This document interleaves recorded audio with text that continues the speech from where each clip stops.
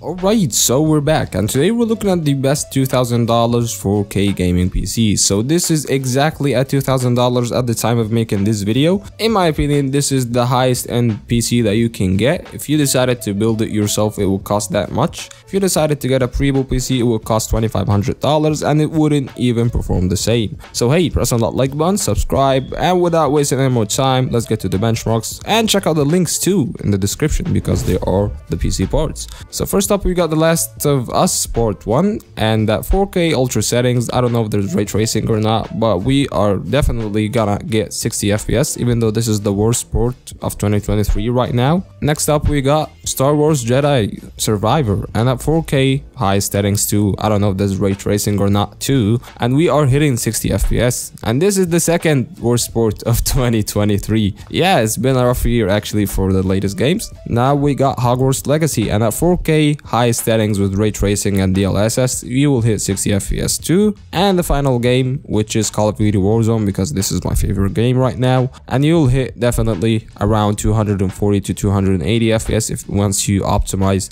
your RAM frequency and your CPU. So the CPU, we're looking at the AMD Ryzen 7800X3D coupled with the Thermal Right Assassin X, I think called something like that, CPU cooler. Now if you want the beefier cooler, you could go with the Peerless Assassin, but hey, this CPU doesn't consume a lot of heat. It doesn't require a beefy cooler to actually run it at decent temps if you're not doing overclocking, of course, and with some undervolting, this CPU will be well under 80 degrees. So yeah, this is when it comes to, you know, handling the CPU temps. When it comes to the CPU itself, this is the fastest CPU for gaming right now.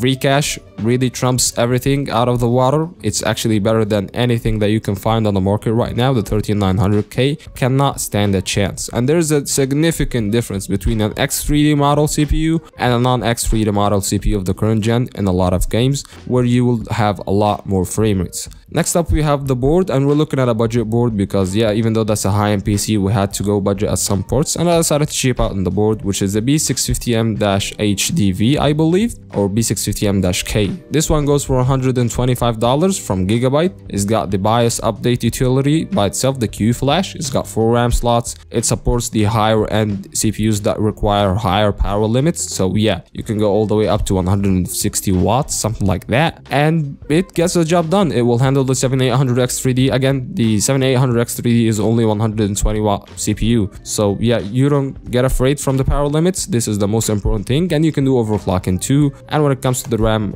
support, you can go as high as some like 7000 megahertz or so. As for the RAM, we're looking at 32 gigabytes of DDR5 6000 megahertz RAM from Silicon Power. This is a black and white themed gaming PC. This one goes for $88. It's got really good latency. It's got really good colors, you know, it's in white. It's pretty cheap, and I wouldn't go over that. And for the SSD, we're looking at the Kingston NV2 1TB SSD because it gets the job done. It's more than enough, and you wouldn't want to go with anything other than that for a budget PC or for a budget SSD option on a high-end PC, and it gets the job done. And the GPU, you know what it is. This is the Gigabyte RTX 4060 or the MSI RTX 4060, anything that would match the theme of our PC, which is black and white and RGB here and there.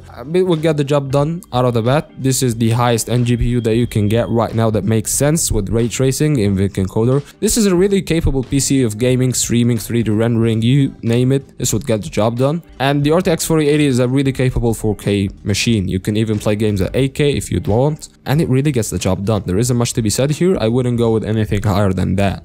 The case, we're looking at the Lean Cool 216. This will house our GPU just fine. The dimensions, there's no, you know, dimensional issues, and it's got really good, you know, RGB fans on the front and one non-RGB fan in the back. It's got decent airflow, it's got decent cable management, and you wouldn't want to go wrong. While the power supply, we're looking at something that you wouldn't expect, but we're looking at an EVGA 800 watt gold rated power supply, a non-modular one. Power supplies right now are not in the best shape, but if you want, you can go with a 1000 watt power supply from Gigabyte if you just, you know, you feel afraid. And yeah, that's been it. If you like the video, press on that like button. For this video, that can subscribe, and I'll see you in the next one. Peace.